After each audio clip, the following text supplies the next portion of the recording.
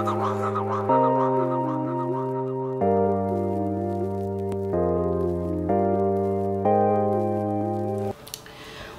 up, Stamp Gang? This is Sade of Sade No Days Off. Welcome back to the channel. Welcome back to another installment of Self Summer.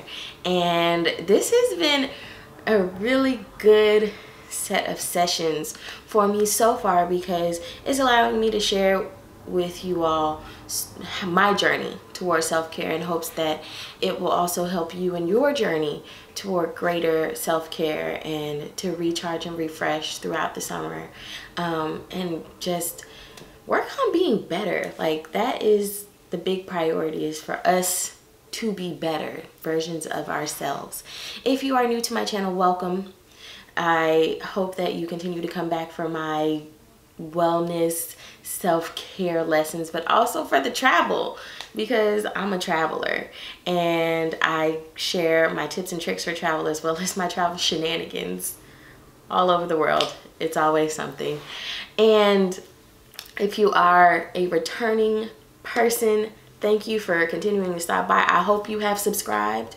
If you're new, if you're not new, make sure you're subscribed. If you're already subscribed, make sure that notification bell is on.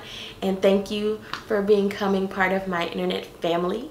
I'll chat with you all today a little bit about Black mental health in particular, because you guys know, I don't know if you've noticed, but I am Black. And mental health has become such a large part of my life, but I also know that it's still, you know, sort of taboo, especially in the Black community. And even in my own sort of self-care journey, it has been, it has not always been accepted. When I first started my mental health journey, I was in seminary working on my master's degree in Richmond, Virginia. I had moved to Richmond from Memphis, and I moved again to a place where I didn't know anybody. But more importantly, the seminary that I went to, they are very serious about mental health, especially if you are clergy. They offered subsidies for their seminarians to go to therapists, and they were usually therapists who were also clergy, so they worked with spirituality and things like that. And that's when I started seeing my first therapist. Now, at the time, I was going through a lot as far as my relationship with my parents. I was on rocky terms with my mother, and I was also attempting to forge a relationship with my father after over 20 years. And when I tell y'all that was kind of traumatic, I'm so serious, that was super traumatic. I went to visit him a few times to try to, you know, make amends and get to know him as a person and just mend that relationship in some sort of way, or even not even mend it, but reconcile that relationship so that I would be able to have more healthy relationships, especially with men, because a lot of my issues stem from the sort of deteriorated relationship that I had had with my father over the years. And so that was a lot, because at the time I wasn't talking to my mother, and you all have seen my mom. Me and my mom are super close, but there was a point in our relationship where we didn't talk at all. And I was leaning more and more on my grandmother at that point in my life. My family's super small. I don't have, I didn't grow up with siblings. I have a sister, and my sister lives in Memphis. I decided for myself that maybe it would be a good idea for me to see a therapist. And after talking to my seminary advisor, who is a wonderful Black woman, she told me time and time again over the 3 years that I was in Richmond that I need a wise person and that I need to see a therapist. And she would tell all of her classes, she's like, if my therapist had not passed away, I would still be in therapy. And so she made mental health a priority, especially for persons that were entering clergy and entering the church and all of that. So I took the subsidy, and my first therapist, her name was Reverend Beverly. She was a short white lady. She was amazing. Her home was like a 10-minute walk from the seminary, so I just walked to her house.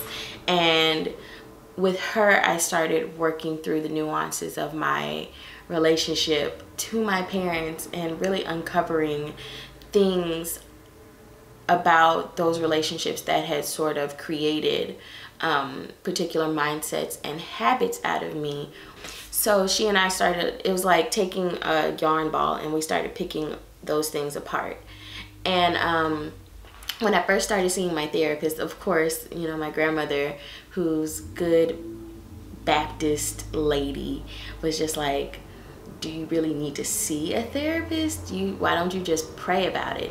And I think a lot of African Americans experience that. We're in the African American community, especially if you come from a family and a community that is very religious in one way or another.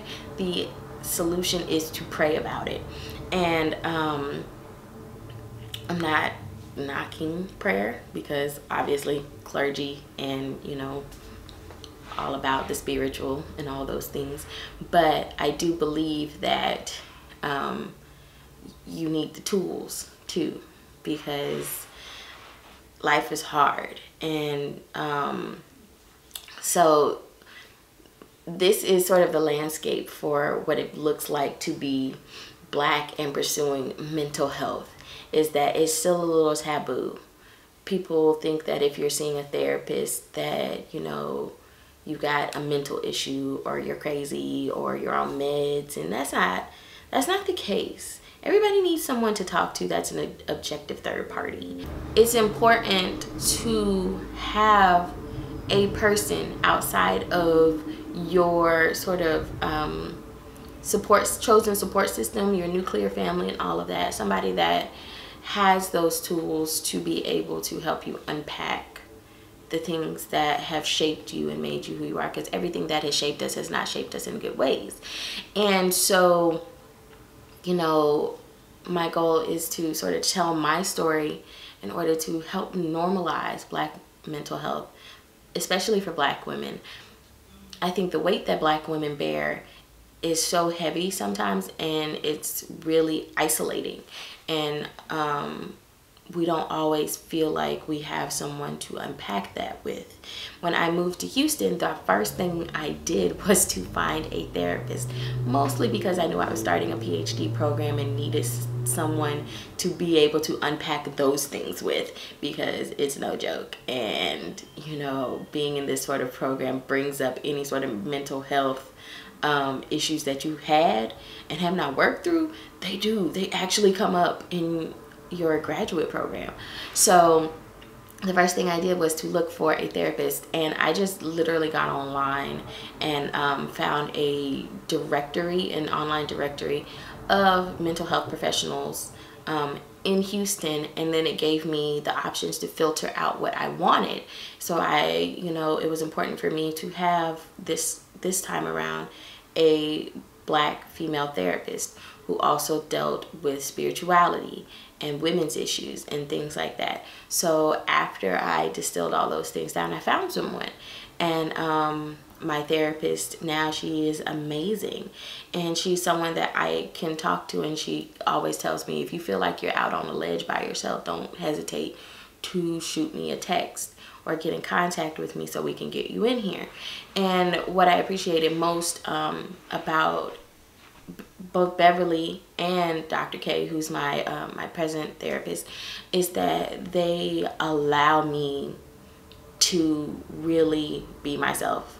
And that means there are lots of tears. Like, I would go to their offices and just be in tears. Like, we would start talking and immediately I'm like a snotty mess. But you need somebody that is a safe space for you to do that, or to rage, or to just be sad, and they're not going to be like, oh, you shouldn't be sad, you shouldn't be crying, you got to get it together. No, you need somebody that says, girl, cry, let it happen, and then say, okay, well, what can we do to mitigate this, this, and this.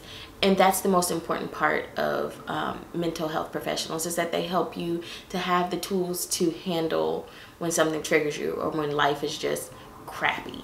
And there's nothing wrong with it. And I'm here to tell you that there's nothing wrong with pursuing help from a mental health professional. If you think you need help, go get help. And I actually was the one who, it was my sort of going and getting help from a mental health professional that led my mom to go seek out her first wise person.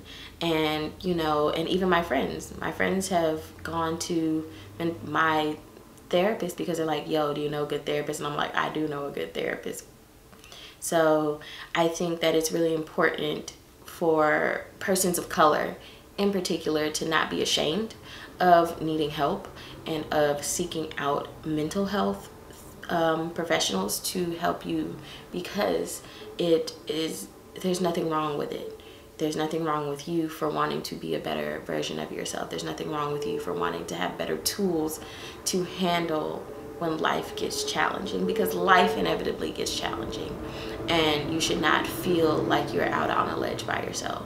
So definitely find someone to talk to. Look for resources, even if it's group therapy, a free group therapy session. If you are in college, go to your health offices, the health resource offices. They should have therapists or resources for therapists that you can talk to through the campus.